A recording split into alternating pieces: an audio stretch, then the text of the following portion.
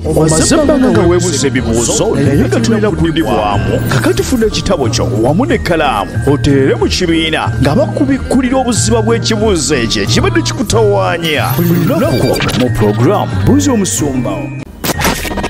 Oli mu puroguraamu Buuza Omusumba wo. Olina ekibuuzo kyonna ky'oyagala omusumba wo okuddamu? Buuza Omusumba wo. Okay. Kale katugende tuterevu mu kibuuzo kyaffe kiddako. Ono muyizi yagamba ati omuyizi abuze ekibuuzo n'agamba nti question, can spiritual weakness lead to distraction and how can I overcome it, because whenever I try to pray or fast I fail. What should I do? Thanks for ministering. Musumba onabuzisa nti obunafu bw'omwoyo busobola okutwala omuntu mu kuzikirira. Kubanga buli bwagezaako okusaba oba okusiiba alemererwa. Kati abadde abuuza ki ky'asobola okukola asobole okuba ng'awangula ekintu kino ekimutaawaanya. Agamba weebale okuweereza. Can spiritual weakness lead to distraction? Okotubuulira ekyo. That is a direct yes. Ate how?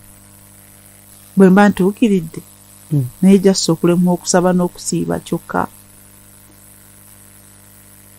Kati tolaba nti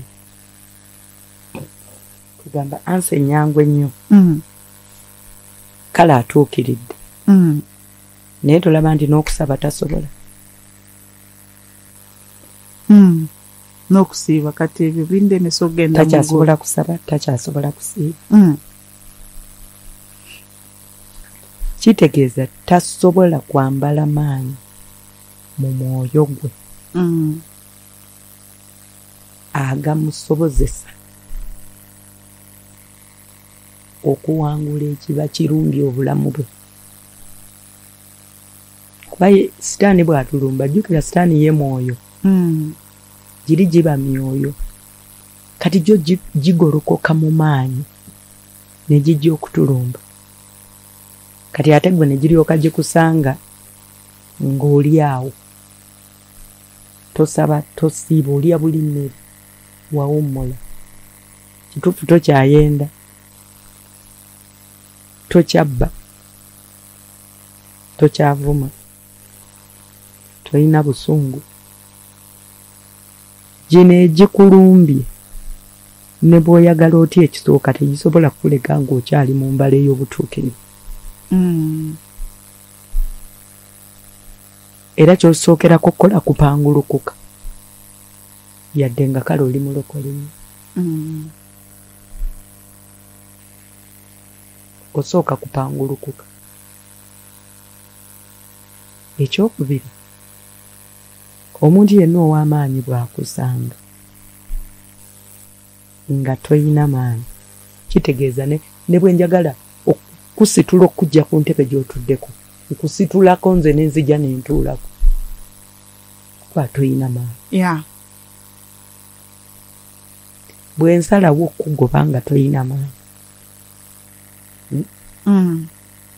nsobola okufubutula n'enkujja Mutundwe wano paka nakawa.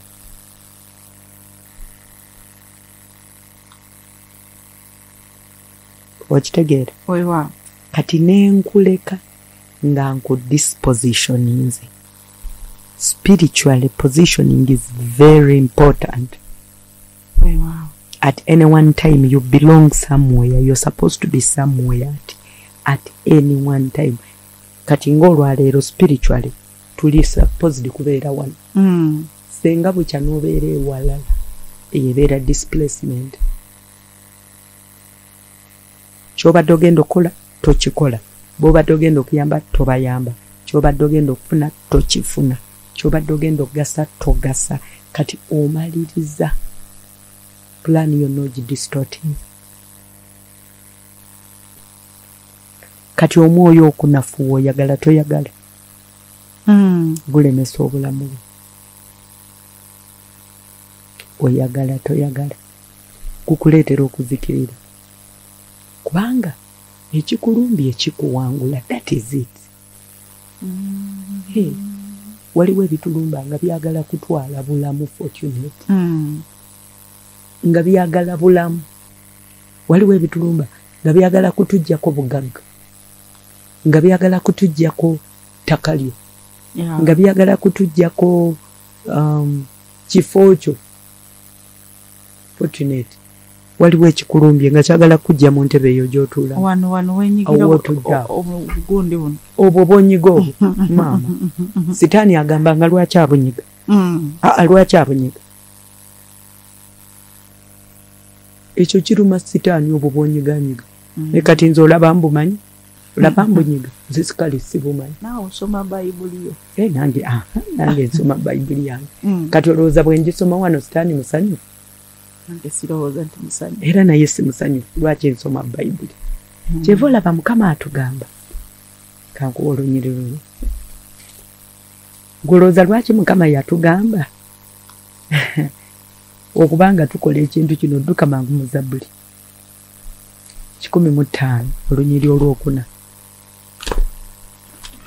Olowooza lwaki Mukama ayogera statement eno? Zabbuli 15 tugenda kulaba olunyiri olwokuna. Otuuseewo? Lugamba munoonyenga Mukama n'amaanyi ge, munoonyenga amaaso ge ennaku zonna.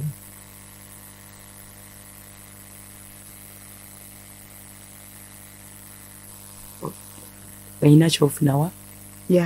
Lwaki Mukama atugamba okunoonya amaanyi? Takimanyi nti tutuukiridde? Akimanyi atulaba.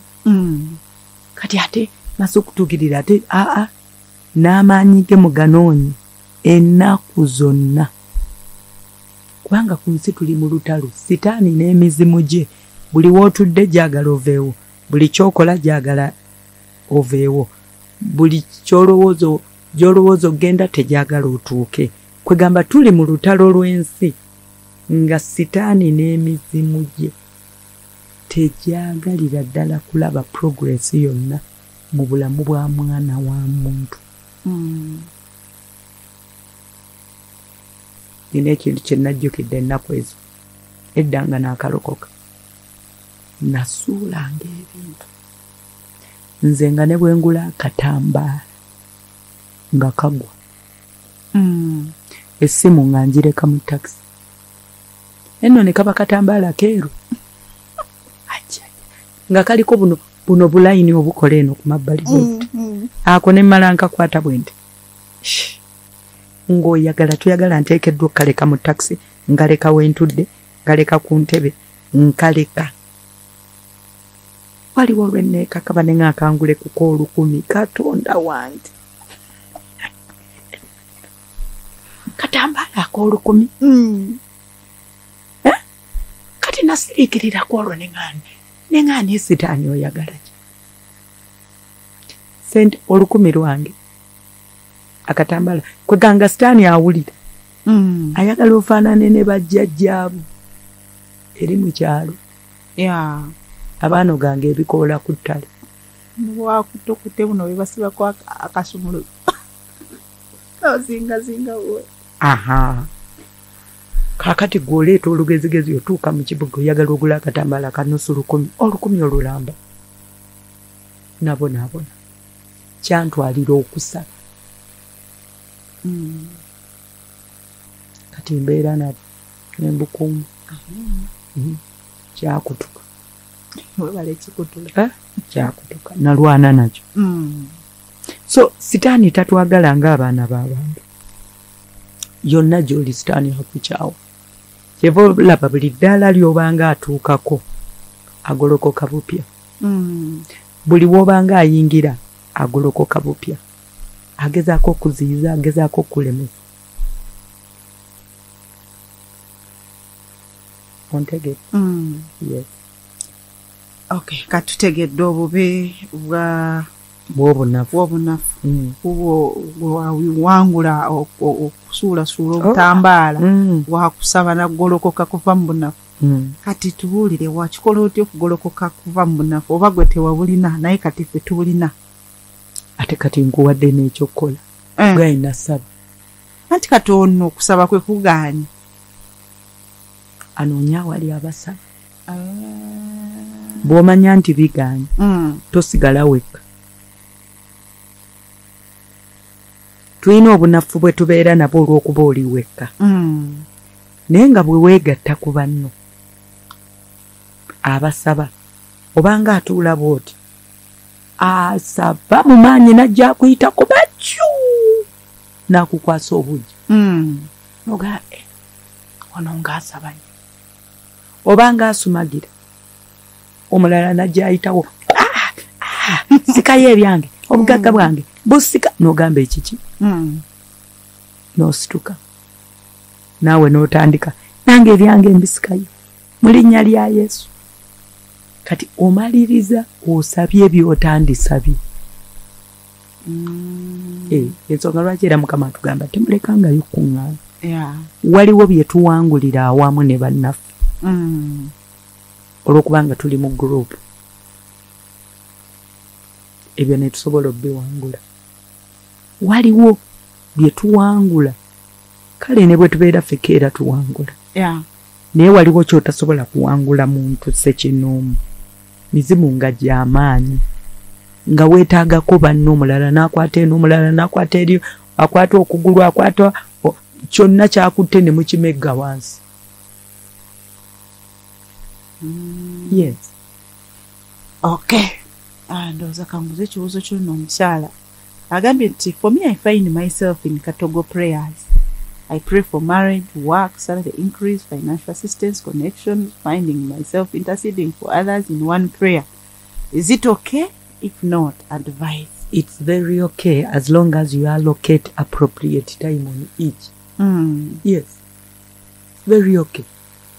Ate tunaasabira ekimu paka nga kivuddewo. Tulituuka gye tulaga. Fortunate. Okwate yeekyo kimu Mukama kino kyokka Mukama kyokka kino Mukama paka ng'okikoze. Senga bwe tuli bwe twali tusaba twandibadde tetulina kye twafunye mu bulamu. Okay, kale ekyo ndowooza tukitegedde ab'emikwano byonna tulina obisaba.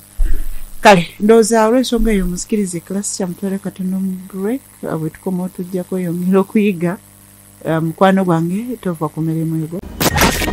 Oli mu program Buuza Omusumba wo. Olina ekibuuzo kyonna ky'oyagala omusumba wo okuddamu. Buuza Omusumba wo. Kale katugende butereevu mu kibuuzo ekiddako bakatwegattako ekyokoze kya muwendo nnyo.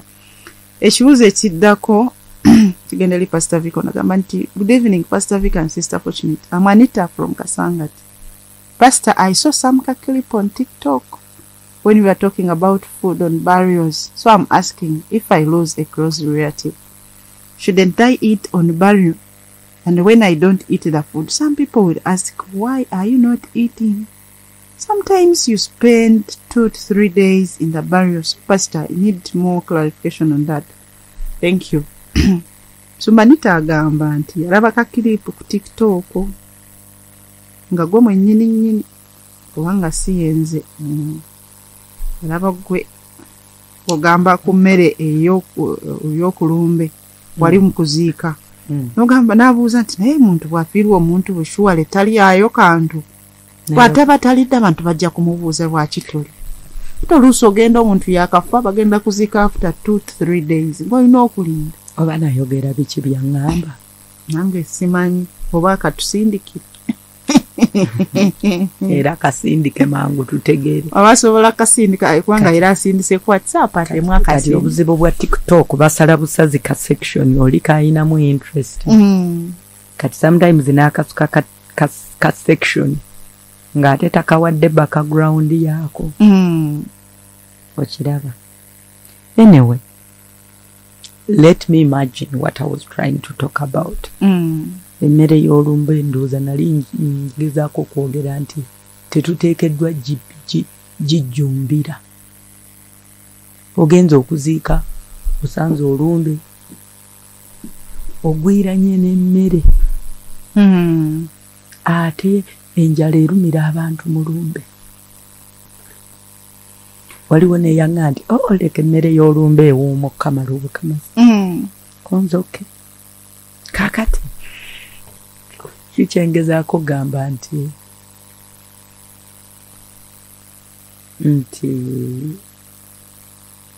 olumbe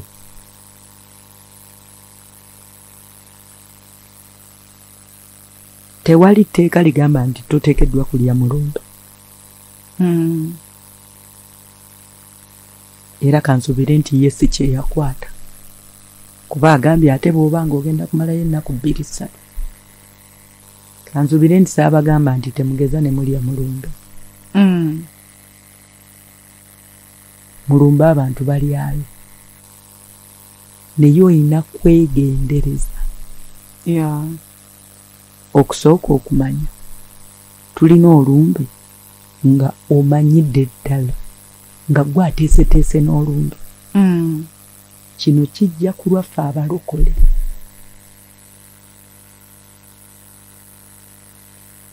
Gwe ateeseteese olumbe, gwaguze emmere, gwagifumbe. Lwaki abantu tebalya mmere? Togikoleddeeko kalombolombo konna.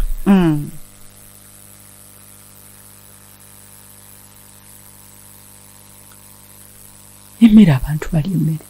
Era mulumbe tufumbira abantu emmere ne bali. Obuzibu buli kweno gy'osanze obusanzi nga nfumbe.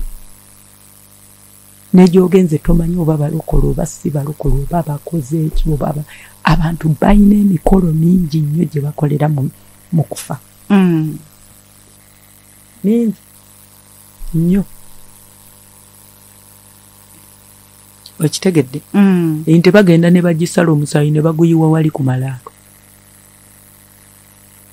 Bwe bamala okuguyiwa wali ku malaalo bawe bajjajja banywe omusaayi. Kati bajjajja bwe bamala okunywa bajjajja obamanyi abafu. Kati bwe bamala okunywa wali omusaayi ennyama enkeera ne mugirya nga mwabya olumbe. Obanga muziika ku olwo ennaku zino abantu tebakyalwisa lumbe.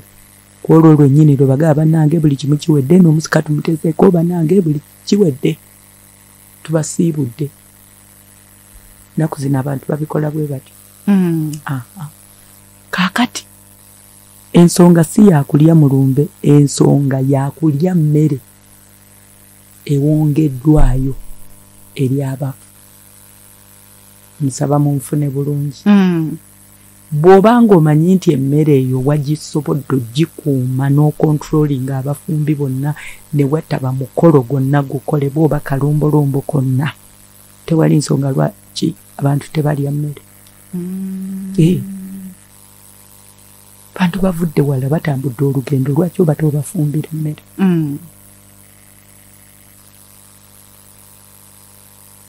Naye bw'oba osanze ensange nga ne gy'olaze teweesigayo. Bantu bakola ebintu bingi nnyo mulumbe. Kati kyentegedde Musumba, ono abali wakutegeera bulungi Oluganda batugambye nti waliwo enjabuzi wakati w'olumbe n'okufiirwa. Byombi kyekimu. Ne mu kufiirwa emikolo giba mingi. Ne mu kwabya olumbe emikolo giba mingi. Kakati oli abuziza ate kati bwe tuba tugenda kumalayo ennaku 2-3 weeyiyo ofune ky'oli ekikyo.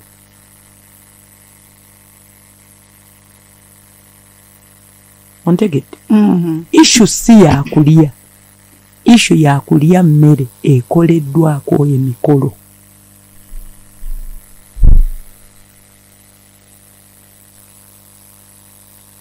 Kiringa bw'olaba abantu bwe bagamba nti oluwombo lwa ssenga, oluwombo lwa ssenga.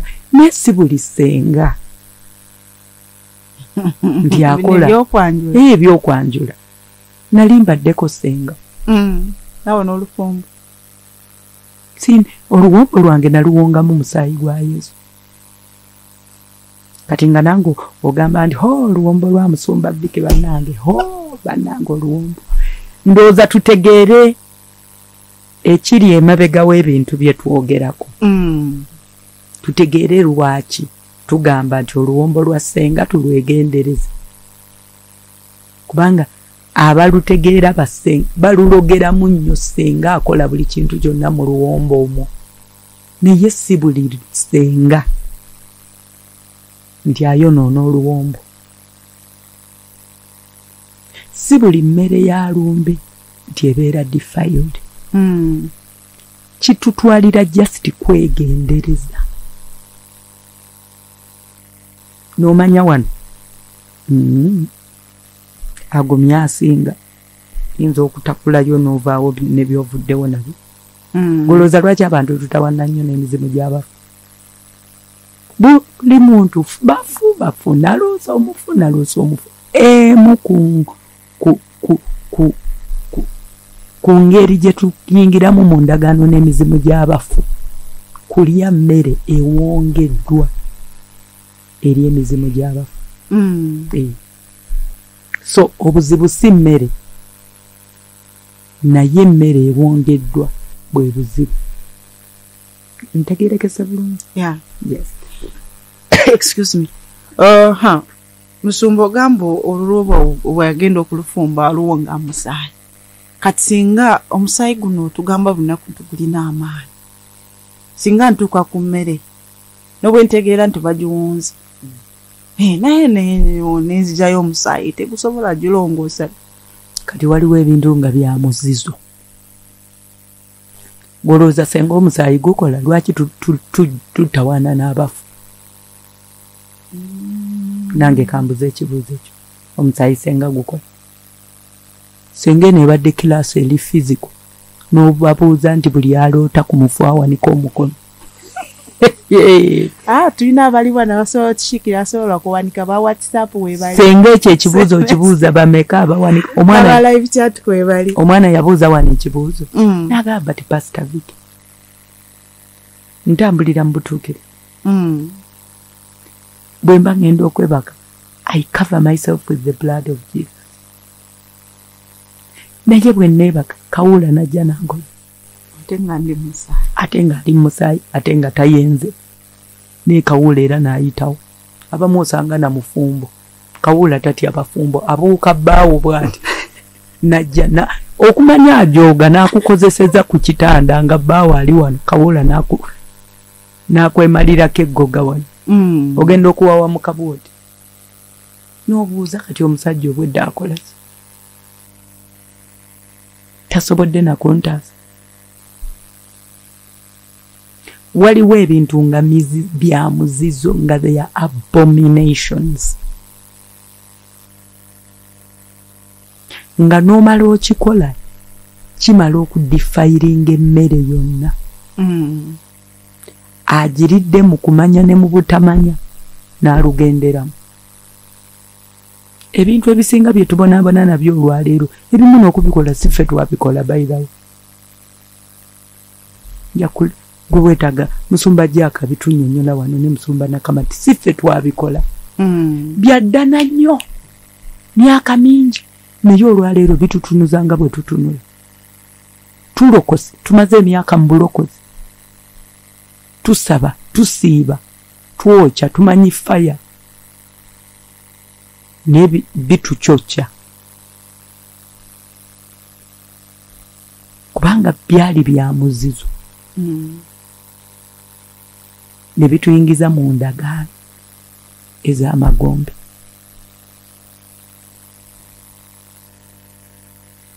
Yadde tusaba nnyo endagaano ezimu zikyatulemye n'okwekutulako.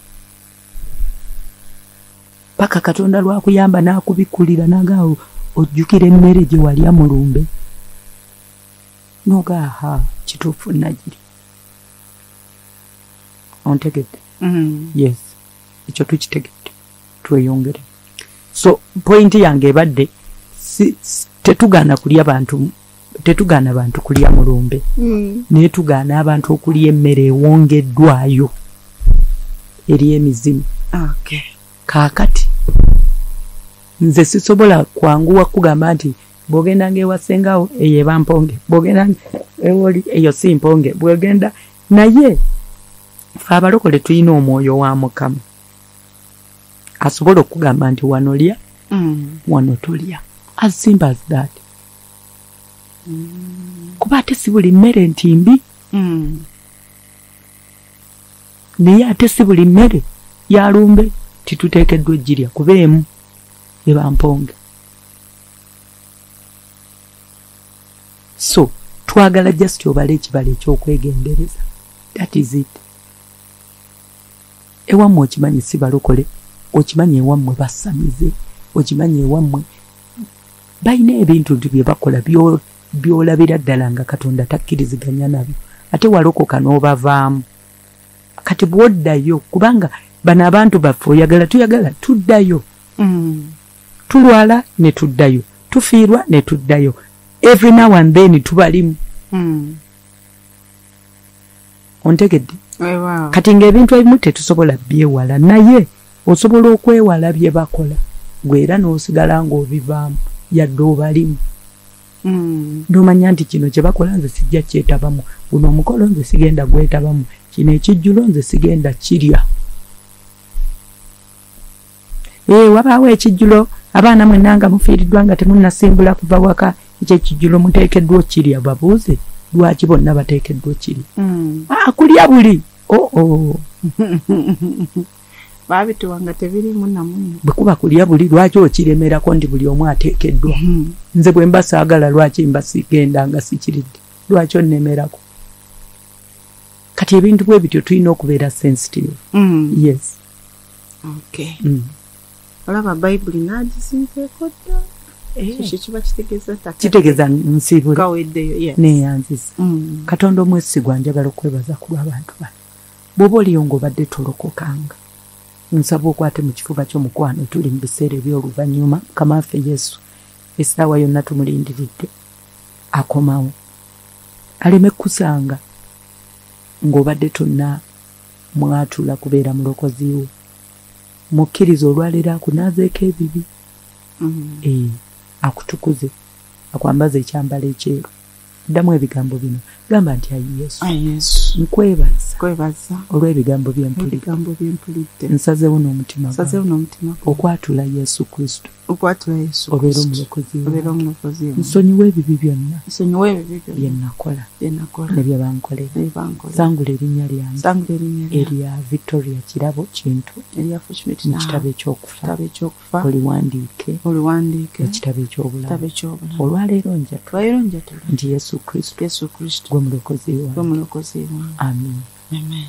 Kama abawunya omukisa akunyweze, akulungamye mu makubo ge ag'obutukuvu n'obutuukirivu, akuwa amaanyi okuyimirira, kola okwagala kwe, obeere muwanguzi ku nsi ate ne mu ggulu oyingire mu linnya erya Mukama waffe Yesu Kristo omusabye.